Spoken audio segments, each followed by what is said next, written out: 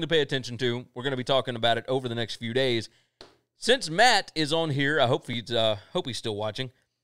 Interesting topic that came up over the weekend between myself and a few other guys. MLB injuries. And we knew that bringing guys back in with a shortened training period, a shortened camp, we knew it was going to be a problem in NBA. We knew it would be a problem in the NFL. Had a feeling it was going to probably happen in Major League Baseball. Damian said MLB trying to kill sports again. Damn. I don't know if it's again, but yeah, I feel where you're coming from. Justin Verlander, the ace for the Houston Astros. Michael said, I know it's because Chris is gone, but I like the topics on the screen, just FYI. I appreciate that. Whenever we get to do the show in person again, it will still be there. We just don't have enough room on the other screen. So the way it goes. That's the way it goes. So with Justin Verlander, the ace for the Houston Astros, being out, it was reported that he was out for the year. He came out on Twitter and said, the report that I'm currently missing the rest of the season is not accurate. There is a forearm strain. I'm hopeful that with some rest it will heal, and I'll be able to return soon. Thank you all for the well wishes.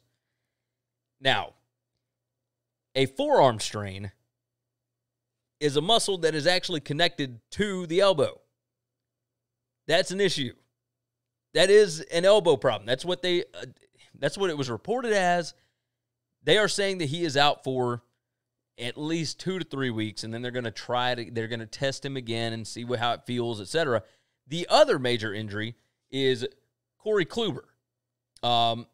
Joseph Gomez said, if your name is on the menu at a strip club, you got bigger problems. Yeah. Matt said it, UCL strain. Let's talk about Corey Kluber for a second. And I haven't seen the website that's got it listed, but he had a tear in a muscle in his shoulder.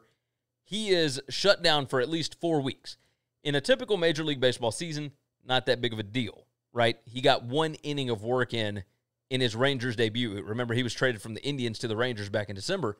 He got 1 inning in and then was taken out. He's now shut down for 4 weeks at least. In a situation like that, that's almost half the season. I mean, that is a long time. Michael said karma is a you-know-what in the case of Verlander. Yeah. And we can go that direction if we want to go that direction. But with Verlander and with Kluber, these are 2 incredibly important parts of pitching staffs. They just are. I don't know how else to explain it. They mean a ton to these franchises. Without them, I mean, the Rangers last year were 7th from the bottom in ERA. That matters a ton. Joseph says, WCE has got Anatomy 101. What's connected to the neck bone? Hey, that's why we got Matt on here. Matt said it can be they want to save him for next year. Yeah, if you just want to throw away this season, that's fine. Like, I could see a lot of players doing that. And I could see once you have an injury like this, you just say, all right, well, we're going to try and bring him back, but I doubt that they do. Matt said they blow up the injuries now, then get surgery. By the time they return, they won't have enough time to get to training camp. Yeah, and that could be another issue. Who knows how they're going to do this? Who knows what they're going to – and this is just the beginning. Just the beginning, because you're going to see a ton of these injuries because they haven't been training. They haven't, at least not properly, or at least not the way that you are supposed to get ready for a baseball season. And we all know that injuries happen in baseball anyway. But I think that this year you are going to see a ton more injuries. And as Matt told us, a lot of soft tissue injuries, a lot of muscle injury, things like that. It won't be a bunch of broken bones and whatever else. It's going to be stuff because they have not had time to properly train to get ready for a season. Or they started training and they were ready and then they had to shut it down. And now when you try and bring it back, it's just not possible. Joseph Gomez, hamstring's going to blow up on these big boys. Yeah, a lot of them. Matt said the higher intensity required to play a game is way different than practice. It absolutely is. And with these 2 major names in Major League Baseball, we're going to see more. I think we're going to see a lot more, and that sucks. It is a big-time problem, but we will continue to watch so long as they've got it on TV.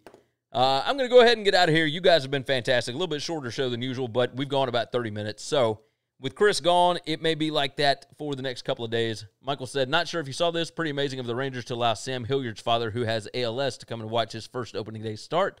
Sam grew up a Rangers fan and attending games with his dad. With all the negative in the world this year, moments like this are why I love sports so much. I completely missed it. But it sounds amazing. So I will have to go and search for that. So anybody that wants to search it out, Rangers and Sam Hilliard's father, go check that out. I'm going to do that as soon as we get off the show. And once I get done actually posting everything. So you guys have been fantastic. Everybody in the chat, thank you so much for jumping in today. With it just being me, I know it's not the same. I understand. But I'm trying. to do this thing. You guys, come on back in tomorrow. Of course, it'll be around the same time. I think around 4:30, somewhere in there, Central Time. Make sure that you've got your dial set. Make sure you are subscribed on Periscope, Twitch, Facebook, or YouTube. We'll be on all of the different platforms. And make sure you are subscribed to the podcast. If you missed the live show, you can always go back and listen to it.